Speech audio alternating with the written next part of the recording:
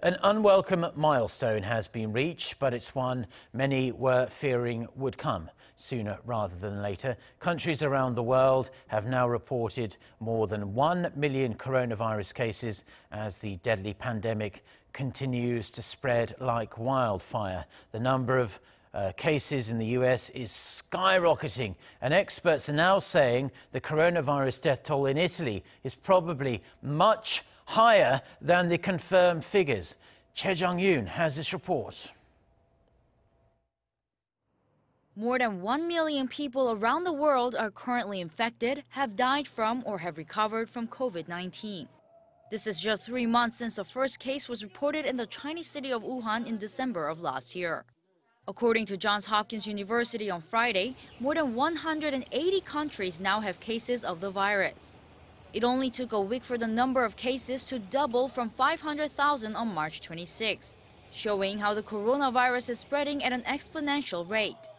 The global death toll has also surpassed 52,000, a figure predicted by the World Health Organization just 2 days ago. Among the countries affected by this unseen killer, the United States has the most recorded infections, accounting for around a fifth of the world's cases. So far, more than 240,000 Americans have contracted the virus. As a result, the U.S. government is imposing even stronger measures to contain the virus and is cracking down on Americans defying stay-at-home orders. Close to 40 states have announced self-quarantine orders that are to last for weeks, locking down around 90% of the country's population. State governments are also trying to close businesses deemed non-essential that fought tooth and nail to stay open.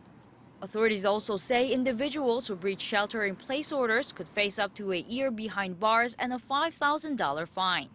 Italy, which rapidly emerged as the epicenter of the virus in Europe, has the world's highest death toll, reaching around 14,000 as of Thursday. Italy's COVID-19 death rate is also around 12%, which is the highest in the world. However, analysis by the Wall Street Journal says Italy's coronavirus death toll is likely much higher than official figures indicate. It says the number don't factor in the many people who died without ever being tested for the virus. Choi Jeong-yoon, Arirang News.